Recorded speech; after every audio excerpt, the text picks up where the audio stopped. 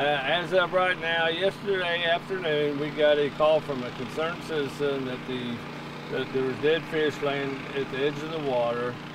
So me and my assistant, Spencer Welch, reached out to the Missouri Conservation Department, and they said the pond is more than likely is what they call turning over.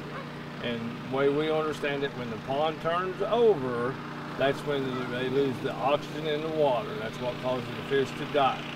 And unfortunately, the turnover, a lot of it is caused by the drought and the extreme hot weather we had this summer.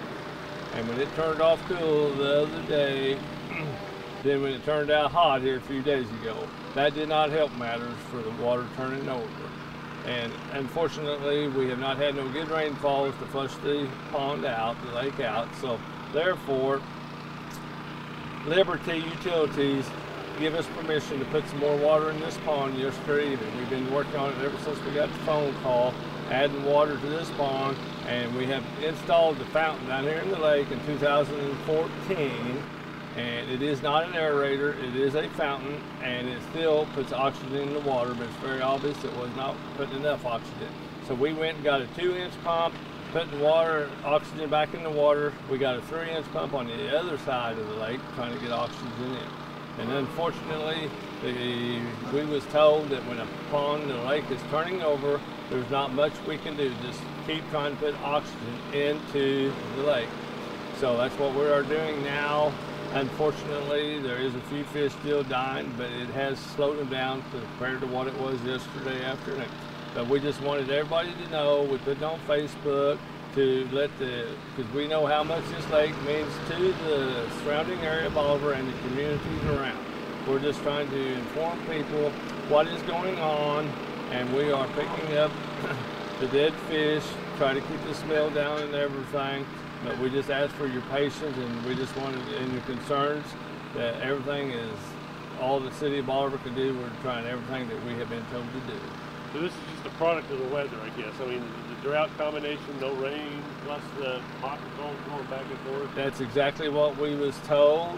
And, you know, it ain't like something that you could say, well, it happens every 4 or 10 years. This is, nobody knows.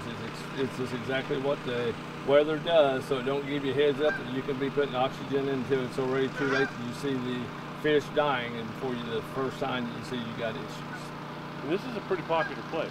This is a very popular place, especially on weekends, but even through the week, people come out here and brings their kids after school. A lot of people just brings their lunches out here and enjoys this on the noon hours having lunch, and we are proud that the communities uses this like they use it. We do our best to try to take care of it. So it's important to stay ahead of this, I guess. Yes, it's definitely very much ahead. And we was told that the oxygen level really goes down when about at sunrise. So we've been out here before daylight getting these pumps in any possible way that we can get oxygen put back into this pond.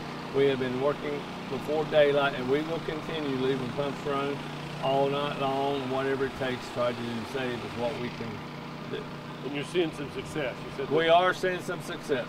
There are still a few fish dying, but it's no comparison to what it was yesterday evening after we received a phone call from the concerned citizen.